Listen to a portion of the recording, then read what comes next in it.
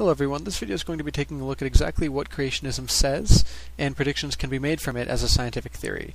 Now we'll also be examining evolution, the evidence, and exactly which side and which theory that the evidence should side with. At the end I'll also be discussing exactly why creationism is no longer a scientific theory, given the evidence. Now I stumbled upon images like these several weeks ago, and they're very, very useful in this discussion as they will clearly outline exactly what creationism and evolution both say, and from these images we can draw and make predictions about what would be true if either theory were correct.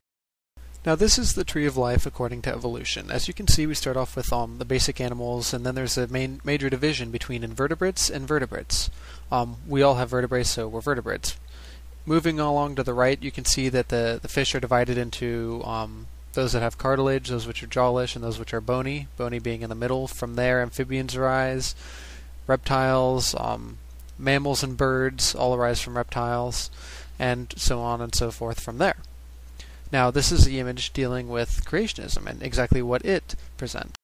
Now, as you can see, the creationist concept and theory has a very different outline and explanation for exactly how life arose.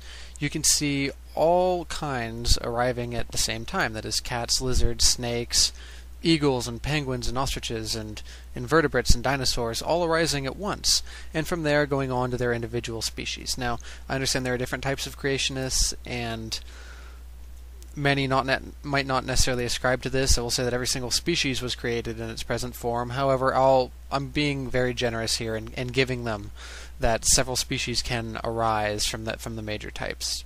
So now let's actually test these theories. They both offer completely different alternatives for how the universe and the world would look if each were true. So let's take a look at those predictions. Now, according to the evolutionary tree, the fossil record should demonstrate very simple organisms very deep down at the bottom, evolving as time goes on with depth to see more and more complex organisms. In the fossil record, if evolution is true, we will never find a poodle from the Permian area. We will never find dinosaurs mixed with humans and things like that. The fossil record should display a complete temporal stratification and a very, very timely order in which things will appear. Now, if intelligent design or creationism is true, we wouldn't expect this at all.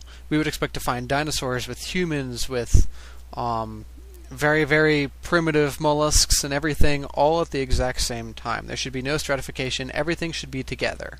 Now, when you actually take a look at the fossil record, we see that it clearly matches the prediction that evolution would make. That is to say that we never find human being and dinosaur remains together. We never find 60-million-year-old poodles. We simply just don't find these things. We find that things evolved, and their complexity is clearly related to their depth in the strata. Now, this sides completely and unequivocally with evolution. All that one would have to do in the hundreds of years that we've been digging is to find like I said, a human with a dinosaur or a million-year-old poodle, and evolution would be falsified. That being said, it has never been done, and it never will be done. This is because the fossil record unequivocally supports evolution. Now moving on to the second test. Now the second factor in which we can test the predictability of evolution and creationism would be that if evolution were true, we would predict that certain organisms would have vestiges, that is, be it in the form of DNA or physical vestiges or whatnot, of what is left over from previous organisms.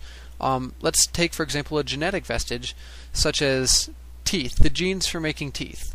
Chicken don't have teeth, they're birds. If they were designed in present form according to creationism, chickens should not have the genes for making teeth. They were never a reptile, they never made teeth, they simply should not have them. However, if evolution is true, it's possible that chickens would have genes for making teeth, they simply got inactivated and are no longer used. So let's actually examine this. What do we find? Well, when we take a look at organisms such as the chicken, we find that yes, they do indeed have genes for making teeth. Whales also have genes for making legs. In addition to that, human beings have the genes for making fully functional tails with vertebra and under skeletal muscle control. Now, this is what we would expect to find under evolution, if evolution were true. However, creationism completely flies in the face of this. If everything is created in present form, why do they have these? It makes absolutely no sense. The best, most logical explanation is that it was simply carried over from more primitive organisms that evolved up into their present form that we find them now. Once again, this is another prediction that evolution made that reality completely coincides with and is utterly negated by creationism. So thirdly, let's take a look at these trees again.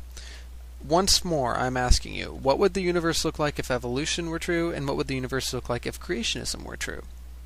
Well, if creationism were true, we would expect to find massive gaps and discontinuities in the different clades. That is, the lizards, or dinosaurs, when you stack them up with birds, you should find a massive discontinuity there, be it in the DNA sequence, in everything. It should not be a seamless transition.